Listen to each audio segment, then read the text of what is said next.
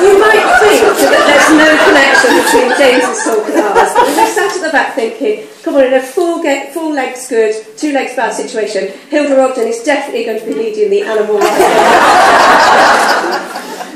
Well, thank you very much. We're delighted back for what is our second academic Archers conference. Delighted, Nate, amazed to be let back in the building. Last year, you might remember, we banged on about unfeasibly large parsnips and pet show and produce shows. This year we're sticking with peas and we're going to be talking about pets. Now there are 2 main reasons why we chose this topic. Firstly, as you're probably all aware, the Archers was originally produced in order to disseminate information to farmers and smallholders after the war. So really, animals are an essential reason why the Archers exist in the first place. Secondly, animals are often used as significant dramatic devices within the Archers. If you think of the key pivotal memory that everybody has of the Archers, it's of Grace Archer dying in the fire. Why did she die in the fire? She was trying to rescue her horses, exactly. And also, on top of those 2 reasons, we're actually pet owners ourselves. But I have to say, Annie's funny. But I have to say that Annie's more successful in this than I am, because some of yours are actually still alive. Whereas over the last few years, I've come to think of myself as the Fred West. Because all of mine are now certainly buried in the backyard. And on that horrifying we'll move swiftly on. So we set ourselves some research questions that we were interested in answering. And we got particularly intrigued about the idea of metaphors. So as it says here, using a term that may not normally be applied to something to describe it and enable greater understanding. So, for example, it's raining cats and dogs. Okay. So we're interested in what metaphors do people use to describe their relationship with pets. And Paula mentioned earlier that issue about private voices giving insights. Also, how do these metaphors translate to the Archers, and how does that help us to understand and empathise with the characters? Just a little bit about the literature and what it says. So the first thing is a lot of literature to say pets are good for people. They provide companionship, they de-stress us, they lower our blood pressure, they provide us with activity, they help with disabled support. And people love their pets. They'll tolerate any mischief and mayhem. They may even encourage it. They may boast about it. And I'm particularly proud of the way my dog Sprocket ambushes the Waitrose at delivery. Note the plug for Waitrose because they love us. He gets into the packaging, he gets the ham, and without the aid of scissors, he manages to remove the ham. And this is the example of dog shaming. I ate all the ham, and I'm not sorry. So people see their pets as members of the family, and that means that when a pet dies, they may well mourn their pet in the same way as they would a member of the family. The particular article about metaphor was from Belk in 1996, and through interviews he identified 5 metaphors: pleasures, problems, parts of self, members of the family and toys. And we were interested to see if that stood up to scrutiny. So we started by looking at reality, then we moved it to the Archers.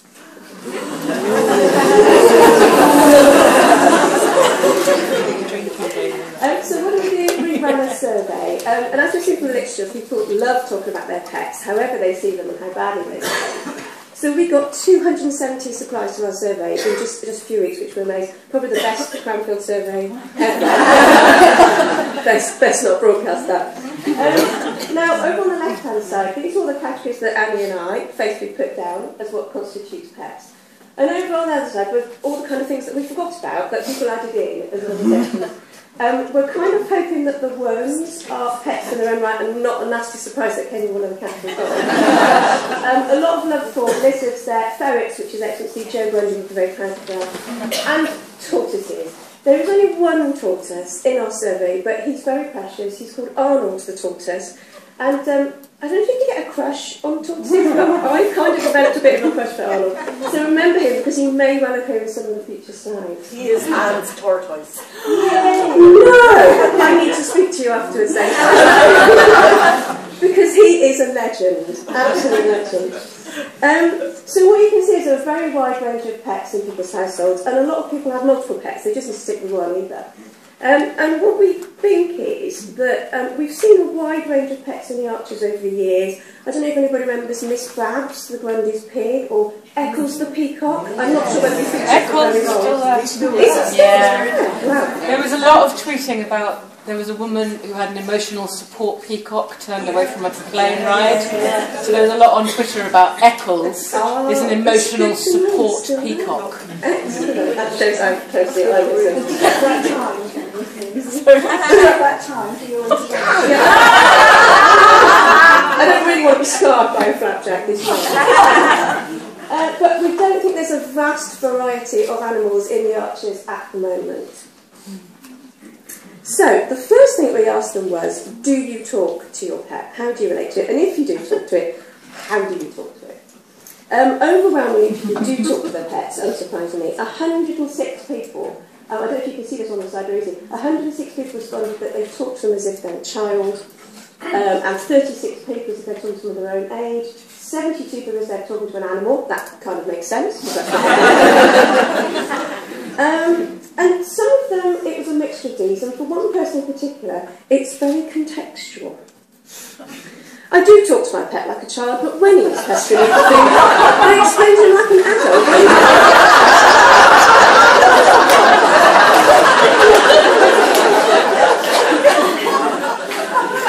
One of my favourite questions, does your cat have any special places or special furniture? Anything like my cat's, it was cardboard boxes, newspapers, laptops, anything was fair game. And most people's pets have multiple places where they chose to nest. So these are just a few of the examples that people mentioned. But we've pulled out one or two of our favourites, and I think it probably relates to some of the more pampered pets in the survey.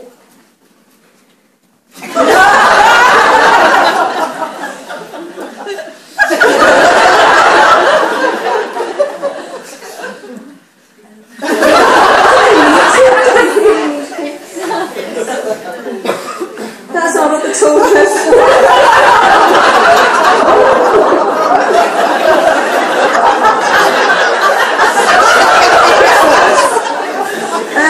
Now, God knows Annie and I don't like to judge people, but what is happening in this house?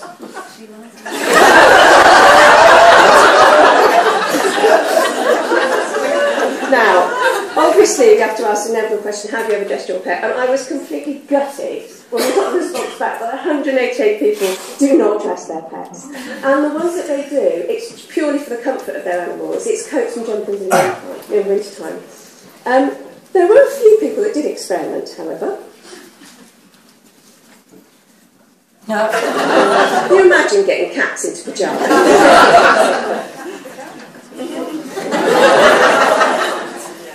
That's not Arnold, by the way.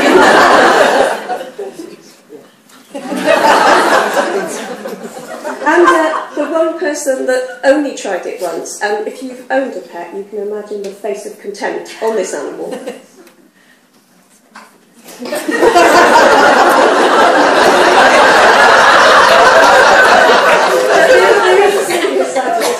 Because for us it very much demonstrates that people aren't seeing their pets as a form of purely as a form of entertainment themselves, and they're not dealing with them like toys. So hopefully this will bear out when we actually ask that question about metaphors later on. Now we've added this slide because we need to confess that we're not the best at survey construction, and this is what happens when a survey question goes wrong.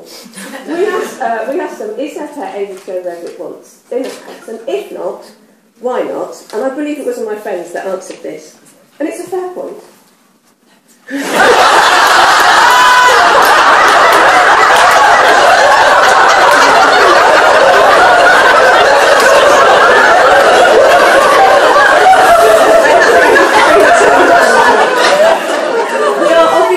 With my reputation moving into my particular expertise in pet ownership, which is saying goodbye to animals, we had a lot of very emotional comments from people in the survey where they've been affected from the loss of their pet, and as we've seen in the literature, very much seen it like a loss of a member of the family.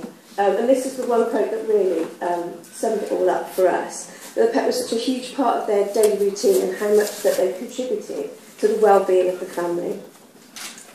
I just wanted to show of hands in the audience how many people have actually been affected by the loss of a pet during their life. Not surprising, yeah. So you know what that pain is about. So now we get on to really the core question of the survey. How would they describe their pet in terms of Bouts metaphors? So overwhelmingly positive. So 168 people said they saw their animal as a member of the family. 88 people saw it as a pleasure. 41 said part of me. And as you can see here, nobody classed their pet as a toy. And I think going back to the dressing situation, that's very telling. Now you might see that 4 people described their animals as a problem. And I just want to explain that actually this has nothing to do with inappropriate behaviour, either the owner or the pet. It was to do with the fact that the owners they weren't perhaps looking after them in quite the right way, that they were leaving them too long. And in the case of darling Arnold Tortoise's owner, and sorry, I'm going to embarrass you now. For Arnold the Tortoise's owner, there's a very real problem with his life expectancy, because normally a tortoise will live for about 50 to 100 years or even more. Not in my house, obviously. 10 years max in my house. But they are genuinely worried that one day they will need to give him up if they had to move into sheltered accommodation. And now I'm going to read the quote that you left us, because I find it very moving. I should get you to read it. I bought Arnold with birthday money, 7 and 6pence, when I was 9. I didn't expect him to be a lifelong responsibility, because I didn't think in those terms at all at that age. I find it very hard to part with him, and he's been a part of my life for more than 50 years.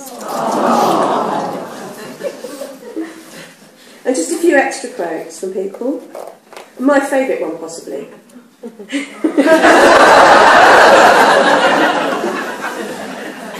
So let's turn to the archers and see how this compares. And let's do a case study of Ruby. And I think I'm right in saying, but you'll correct me if I'm wrong, that we don't know what kind of breed Ruby is, and this is how I imagine her. And notice that literature says that dogs are more friendly, submissive than cats, especially certain cats. It's debatable who's the more submissive when you hear Lillian and Justin interacting with Ruby.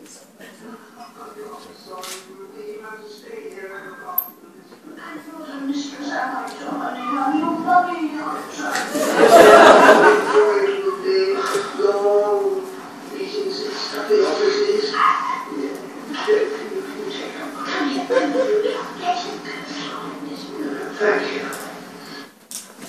So remember that in our survey, 168 people said that the metaphor for their relationship with their pet was as a member of the family. 106 talked to their pet as if to a child. So I think the metaphor for Lillian and Justin is clearly a member of the family, a child, a baby.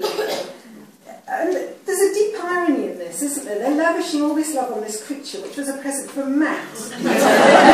She was designed to disrupt, but actually she's brought them together. And we see a softer side of both of them through their interaction with Ruby. And can you ever imagine Matt speaking to Ruby in this way? I think he'd treat her as a product or a problem.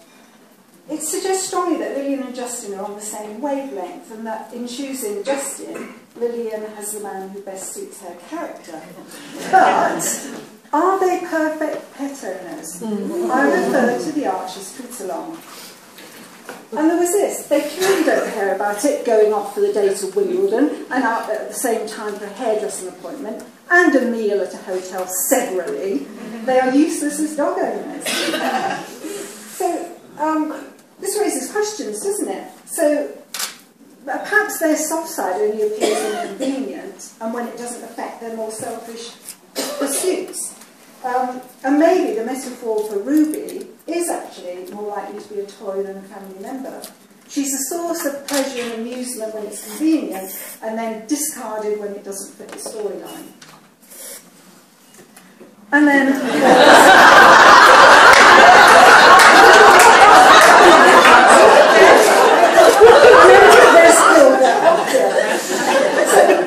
Hilda's first act was to avenge the death of Bill, her predecessor as Peggy's cat, by ripping Brian's hand open. She hates almost the entire cast of the Archers. They can't beat Hilda. As Nancy Banks Smith put put it, they can browbeat a bull, but they can't beat Hilda. The literature says that cats are more hostile than dogs. It says that they may engage in power relationships with humans. It says that behaviour problems are the most common reason for getting rid of a pet. But there's also an argument that females have a more pro-animal attitude and they're more likely to put up with the mischief and mayhem. Let's just listen to this exchange between Peggy, Christine and Hilda and see what we think about that. Not out on the sofa, get off! Okay, well, I made a mistake. Ouch, you horrible creature! Oh, careful, Hilda. Oh, and she did it on the sofa. She was on the sofa again, fur everywhere. Oh, let's shut the lounge door at night. Keep her out of here. So, for Christine, she is obviously, I mean, there's no pro-animal attitude there. Hilda is obviously a problem, and I think Christine will be very happy to see her behind bars. For Peggy, though, I would suggest part of self. It's evident that Peggy feels a responsibility towards Hilda, despite her difficult character, and she feels the need to defend her actions, even when they're not cute, such as that episode when she was found to be killing birds. It's a realistic representation of a pet owner's attitude and cat behaviour, isn't it? Let's see what Twitter has to say. So, people don't think that that's how cats would normally behave. However, there is some enjoyment of the dramatic liberties being taken with cat behaviour and the possible havoc that Hilda could go on to wreak.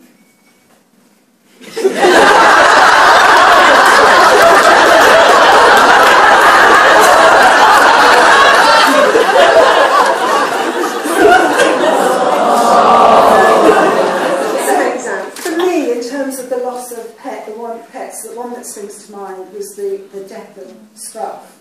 And if you remember, he fell asleep on the resurgam stone in Linda's garden on the day of the fete. And she was hit really hard by that loss. I thought it was a sensitive and realistic portrayal of the way people deal with the death of a pet. And I think it mirrored some of the heartfelt comments that we saw in our survey.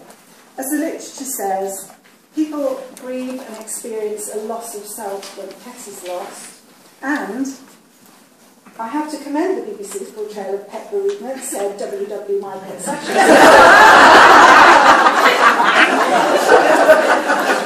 At the risk of getting a flapjack in my face, we're just going to run very quickly through some conclusions. Going back to our original research questions, which were, what metaphors do people use to describe a relationship with pets? Is overwhelmingly as a member of the family, and most definitely not a toy or a problem.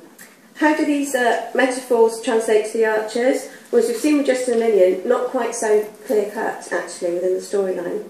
And how does this help us understand and emphasise the character in the Archers? Well, we really feel that it helps you to see a side that you wouldn't normally see. So we've seen with Justin and Lillian, we've seen this also with Christine, we've seen the slightly more aggressive side. And just to round up, we have a few recommendations for people. Firstly, to you in the audience, if you're going to buy a tortoise, do it when you're very young. Firm handover policy. So I don't want to be rude to the audience, but I think that ship has sailed for a lot of us.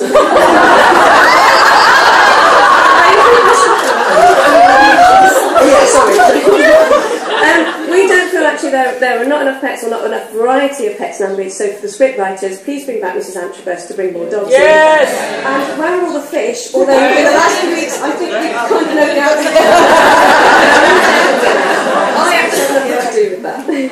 And finally, a recommendation that we hope might help cheer Sheila up, because God knows, we need to cheer Sheila up. In the course of our research, we found a community that actually enjoyed dressing up their horses. It's called Quadrille. Has anyone ever heard of it? It was new to me. You have, wonderful. Here's just an example of what they do. And on that note, we'll leave it there. Thank you very much.